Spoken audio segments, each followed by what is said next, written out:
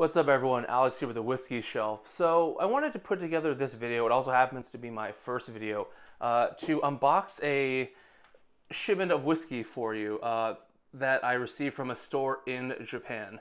Now one thing to note, I do live in Japan and stores in Japan are very happy to ship whiskey to people with Japanese addresses, but that also means that they're really not willing to ship internationally, so that definitely makes it a challenge. So if you're wondering, no, you can't just order online and they'll ship it to you in the United States. If you have a Japanese address, super easy, costs $5 or $6, really not a big deal. But let's get this unboxing started and see what we find. I do know what's in here because I did buy it, but I'll keep it a surprise for you for now. So really the interesting thing about these, in a lot of ways, it's like an American shipment. We have the label for fragile. Here we have gurasu, meaning glass. Here on the bottom we have bin, which means bottle. That's something I just learned doing some research. And then setochin, meaning ceramic, or kind of like a glassware ceramic type thing. Again, something I found out from doing research, so I'm learning as we go. But let's get to this unboxing and see what we have. I am very excited because I will tell you this did not cost that much money, so I'm very pleased. Got my scissors. Here we go. I'm also doing things on top of a chair because I just don't really have a great tabletop area yet, and I don't want to be too high off the ground, and I don't want anything to break. So here we go, if I can get this to work. All right. No. Oh, this is nicely packed. I'm gonna look at this later. This is probably the invoice, just as like a record-keeping thing. Packaging is always a good thing. All right, where do I go first? I don't know what bottle this is, or which one specifically. Oh, nice. Okay. To make my life easier, I'm gonna take this out too. Put that on the floor. All right, first up. Oh, nice. All right.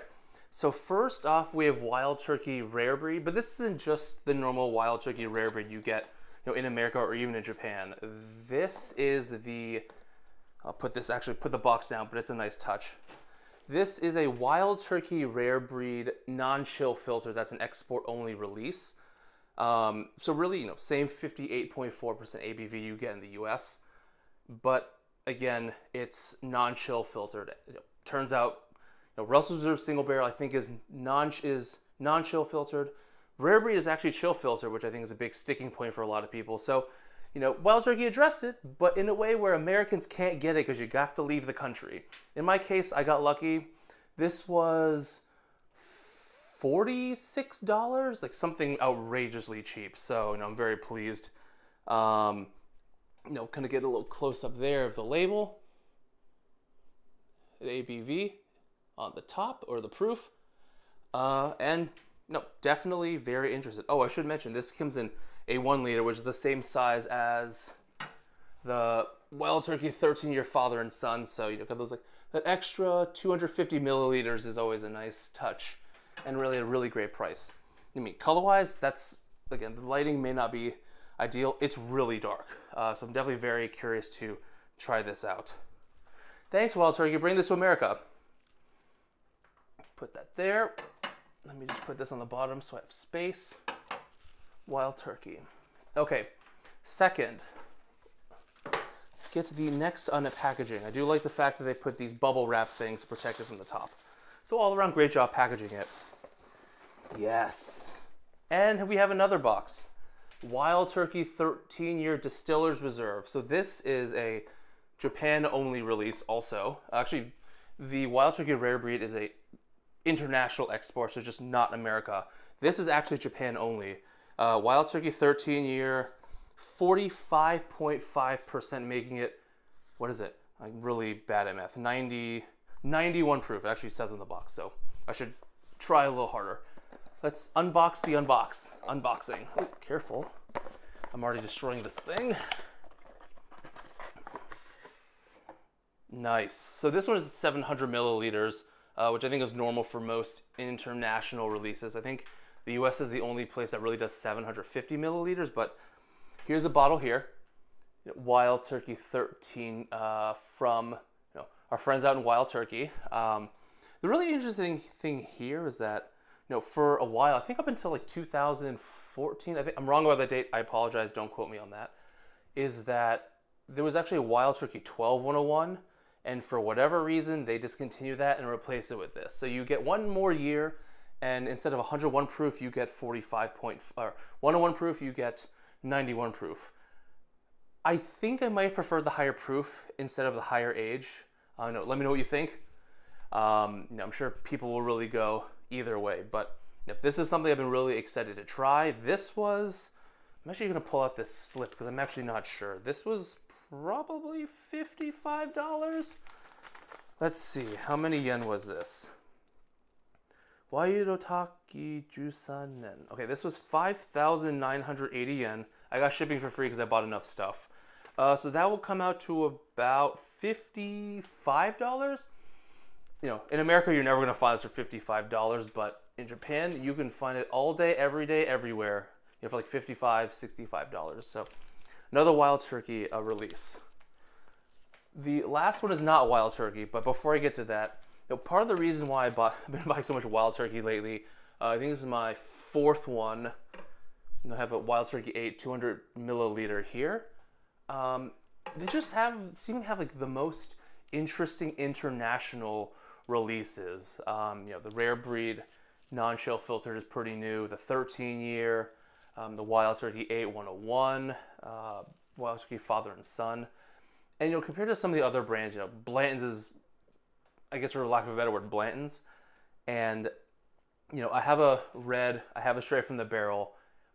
But Wild Turkey is just this really great list of like decently affordable, under $80 to $100. I'm kind of have like a dysmorphia. $100 is a lot, but for me, it's not that big of a deal. But there's just so much interesting stuff in Japan, and I wanted to really explore it, and I happen to buy it now just because I found such a good price. But this is not something I really would have to rush out to get. This is here all day, every day. But definitely looking forward to trying this and comparing it with the Father and Son 13-year. Pull it out again, which is the limited edition release that Jimmy and Eddie Russell did together. This one's 43% ABV, which is kind of a bummer, to be honest.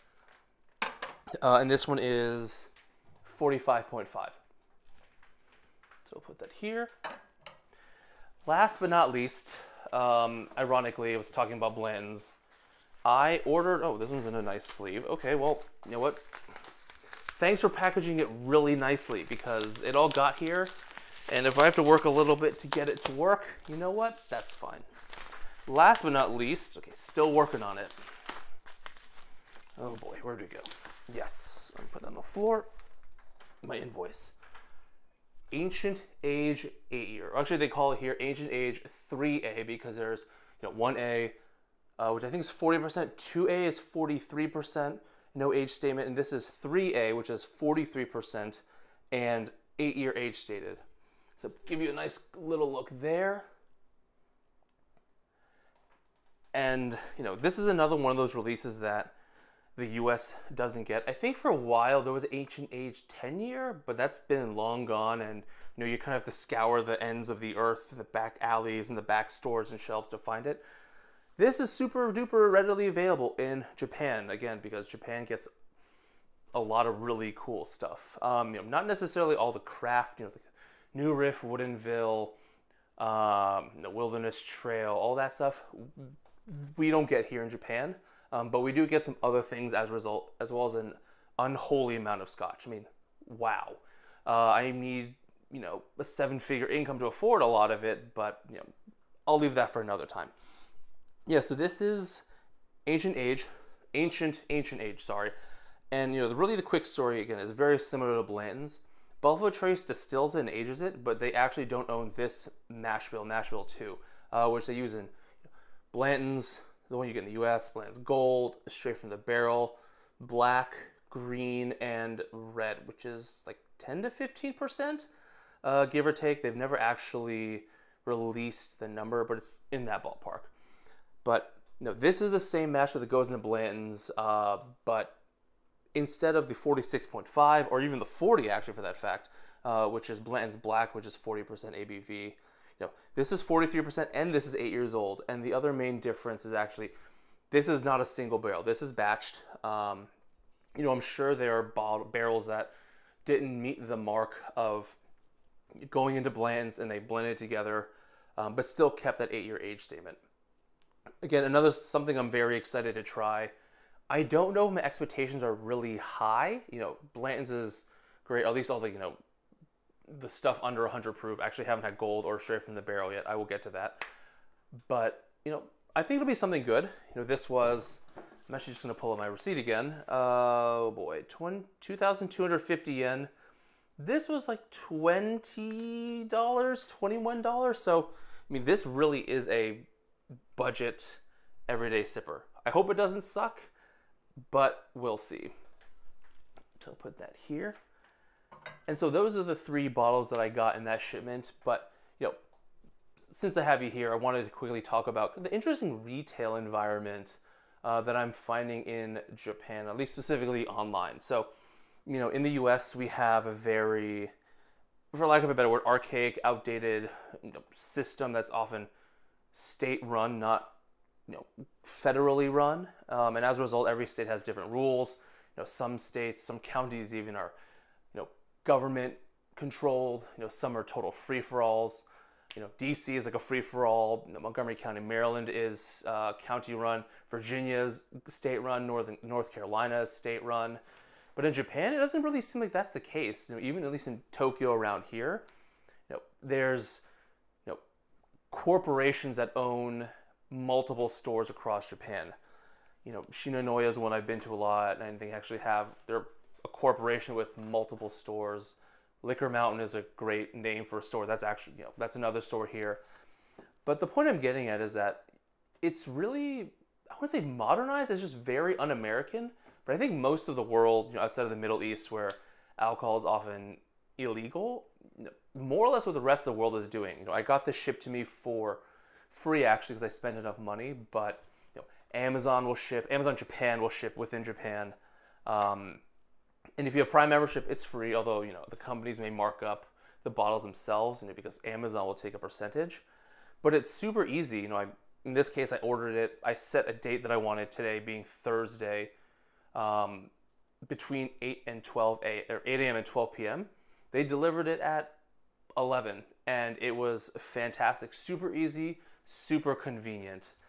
And it's kind of a bummer that they don't do that in the U.S. because it would be fantastic for really any store to be able to ship, not having to worry about interstate trade, laws, and all that. It's kind of a disaster. I don't expect that it will change soon. I know there are some trends happening with, I think Kentucky allows for out-of-state shipping. Again, I might be wrong on that. Please don't quote me on that. But I think things are slowly starting to change because of the pandemic and trying to keep people at home. So sending them alcohol is one way to make it a little bit easier. But in Japan, I think they've been doing it for a long time, and it's really convenient. It's really great. I'm reaping the benefits of that. I actually will mention I ordered this Wild Turkey 8 200 milliliter bottle for it was like $9 on Amazon. They included free shipping because this was an Amazon. Actually, Amazon sold this, not another retailer, and they sent that to me through Prime, which was fantastic. Oh, by the way, Prime is cheaper in Japan. It is $50 a year, I think. And actually, I'm still in my 1 month trial, but no, Amazon Prime is far cheaper in Japan. I think in America, once you get past all the trials and stuff, it's $120 a month. And I was really shocked how much cheaper it was, or it is in Japan. So I went ahead, I got that too, so I could do scheduled shipping as well as free Prime shipping, often 1 day or 2 day. But just wanted to share that unboxing with you. There's nothing left. It's just packaging materials. They did a great job shipping it. I got it, and I am definitely looking forward to trying all of these, reviewing them, and sharing them with you. But until then, definitely thank you for your time for watching. If you haven't already, and I think this is my first video, so you haven't, click subscribe below, hit the bell because YouTube makes you take another step to be notified. And I'm going to include a link in my Patreon, just to support if you like what I'm doing. Definitely, well, we'd be appreciative if you could support me in that effort. But until then, thanks for your time. See ya.